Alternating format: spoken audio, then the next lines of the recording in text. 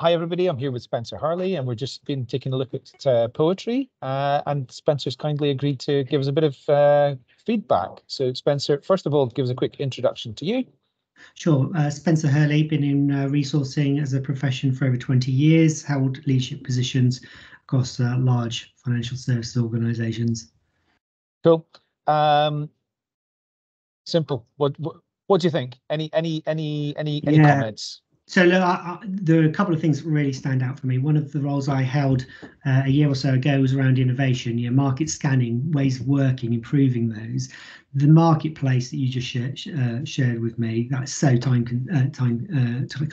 consuming to try and get it done, right? You don't even know how to start, right? You can't just Google something because those new startups, those that haven't necessarily been in the market for particularly too long, you're just not easily find.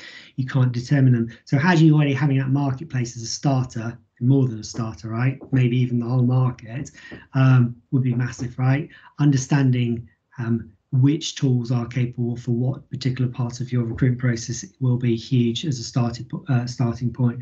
I think that really just puts you right on the front foot of understanding where best practice is and the businesses you might go and want to understand a little bit more. Love the constant development. There are things here that obviously we've worked at a pace. So I like the idea that this is a tool that's going to keep building out, and getting better and better at all times.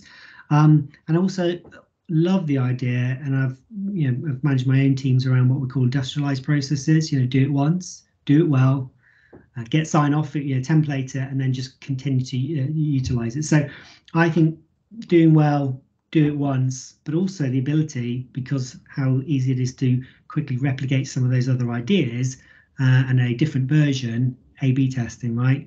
Really, really powerful to work out which one of these works. So you can do it once and do it well, but you might want to just check, can you do it better, and do you get better responses, particularly around things like outreach, etc. I think that just easily industrialize things. I mean, I don't know about anyone else, but I find a blank piece of paper a bit freaks me out, right? Now, what am I doing? I would rather have a template or some idea that I'm going to build my own ideas around. And I think that answers those questions easily. Wonderful. Spencer, thanks very much for giving me your immediate reaction.